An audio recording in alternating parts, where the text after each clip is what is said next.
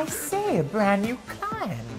Well, I shall do for you what I do for all my beloved clients.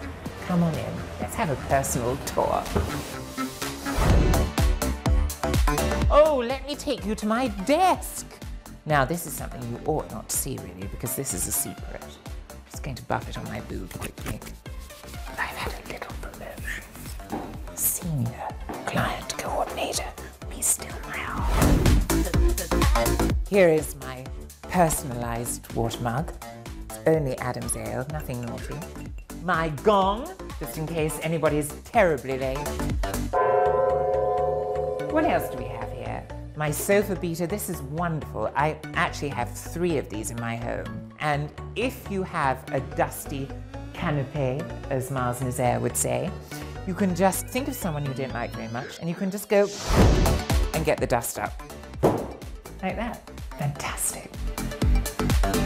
And of course, a giant neon heart.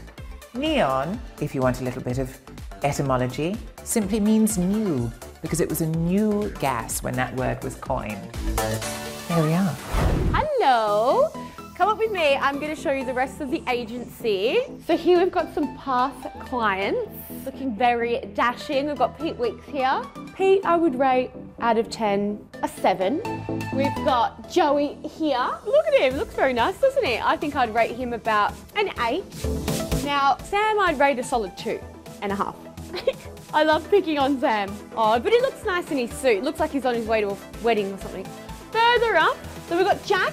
Jack is a good-looking boy. He looks like the type of boy you'd take home to your mum, I think. Like he's like about a 9. Let's give him a 9. Lee looks like he's out of an 80s porno film. You know, like that blue steel. He's giving me about 5 vibes. 5.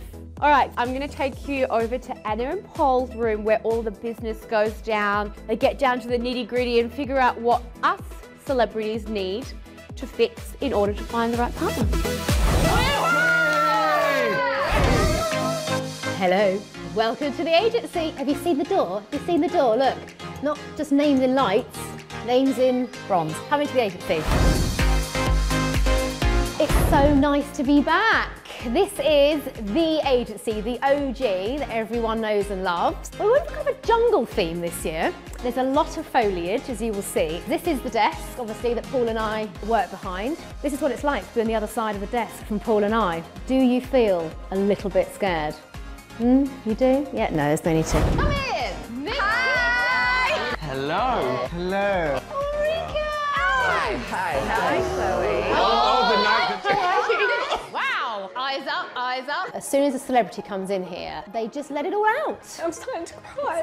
Really. They do. I mean, in more ways than one. Some of it, depending on who the celebrity is. Nikita, in big. Pull that wedgie out. I haven't even got a thong on either. It's just knickers. It just keeps getting caught in the bum crack. That can go straight in the oversharing column. Honestly, they have challenged us more than any other series. They're picky little buggers. And I'm going to say it how it is. And if he's too much of a wet wipe, I can't be dealing with that anyway. So I prefer not to ever see him again if he's crying over the fact I think people in Brighton stink. Okay. Although this time in the agency, a little bit of a sneaky Pete goss, which I shouldn't really be telling you, but I'm going to tell you. We've added a new little component this year. Paul and I, we are looking for our most improved data. So we've got a bit of a competition. And it's actually making the celebrities really up their game. Because I'm going to surprise you, that's why. Are you? Yeah, man, trust us, watch us go. At the end of Celebs Go Dating, we'll be awarding our best data. And maybe our worst. Even these two have gone giddy.